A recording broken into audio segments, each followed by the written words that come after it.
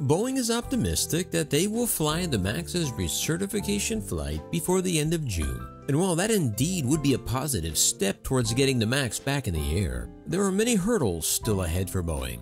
However, even if they do manage to get the FAA's blessing, there is still one more bridge between Boeing and the MAX's return to the friendly skies. And unfortunately for Boeing, that bridge may just be a bridge too far. Let's talk about it next on Maximus.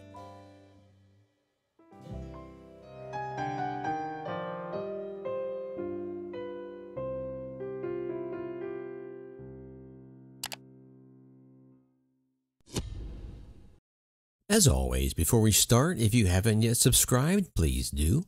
And be sure to ring the bell so you can be notified every time we release new content. Okay, so let's assume Boeing and the FAA achieve their goal and fly a MAX certification flight this month. What happens next? Well, at that point, the Federal Aviation Administration, along with international regulators, will meet in what is called a Joint Operations Evaluation Board. The Joint Operations Evaluation Board is made up of representatives from the FAA, Europe, Brazil, and Canadian agencies that will evaluate the next steps to review final training requirements for pilot training on the MAX. You know, the fact that Boeing is now talking about pilot training on the MAX is a bit of sad, tragic irony in the whole MAX saga, because Boeing, and especially Boeing's chief technical pilot at the time, Mark Faulkner, who is currently under criminal investigation by the DOJ and the FBI, conspired and lied to world regulators to avoid any additional pilot training on the MAX, out of fear it would cause the plane to be certified as a new type, costing Boeing valuable time that they would lose to Airbus's A320neo. I did an entire video on this subject. I'll post a link down below. Boeing said that Collins Aerospace, who was tasked with manufacturing and programming the MCAS flight software originally, has come up with a fix, and together the two have completed updating the software packages. The repair, however, was further hindered when it was discovered during a test flight in February that warning indicators related to the trim system, which raises and lowers the plane's nose, were malfunctioning. At the time, Boeing told Bloomberg, "What is worrisome about this new glitch is that it's a direct result of the fixes we made to the previous MCAS flaws. The system flaw resulted from Boeing's redesign of two flight computers that control the 737 MAX to make them more resilient to failure. According to Boeing, they are in the final stages of cleanup regarding all outstanding software issues."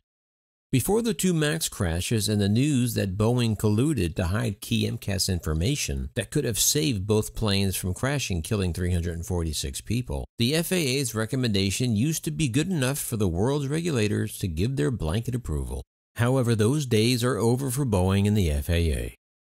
So regardless of which way the FAA rules on Boeing's MAX return, the world's regulators are going to hold Boeing to a much higher standard than in the past. That is especially true for the EASA, the European Aviation Safety Administration. They will be conducting their own integrated system safety analysis on the 737 MAX and all of its software updates and changes. Additionally, the EASA will be applying a template that has been intended solely for Airbus in the past. That will represent a major problem for Boeing, so much so that industry officials have said that Boeing and the FAA were pretty concerned that the process the EASA would apply to the MAX simply wouldn't work.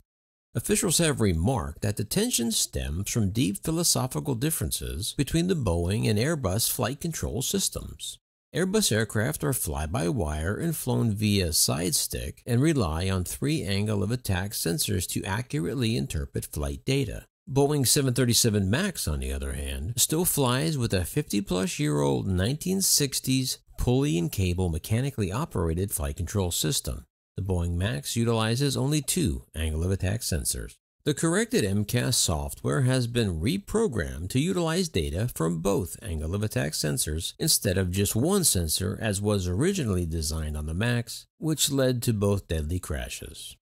The EASA's Executive Director, Patrick Kai, in a September address to the European Parliament, said that the flight control improvements planned by Boeing and Collins Aerospace didn't properly address the angle of attack flight control issues. The U.S. Federal Aviation Administration may be the arbiter for Boeing in the United States, but as for the EASA, they are letting it be known that they are not going to simply accept the FAA's recommendations on faith alone, as they did the first time around when the MAX was originally certified.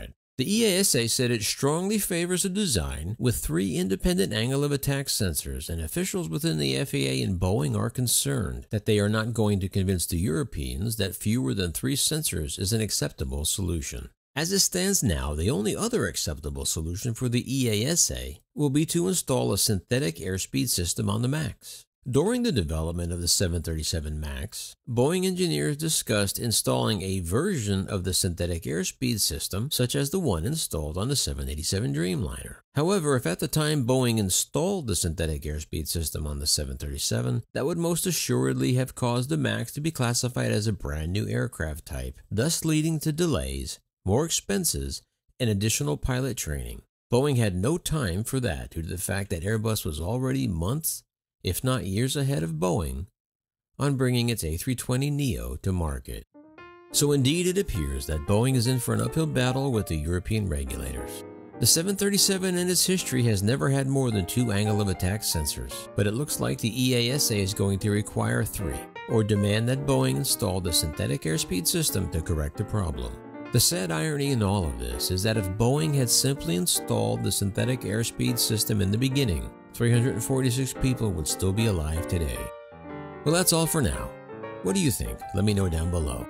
As always, remember to share, like, don't forget to subscribe, ring the bell, and until next time, remember, leave the rubber on the runway and your troubles on the ground. And I will see you next time in the air. Yeah, this is Maximus.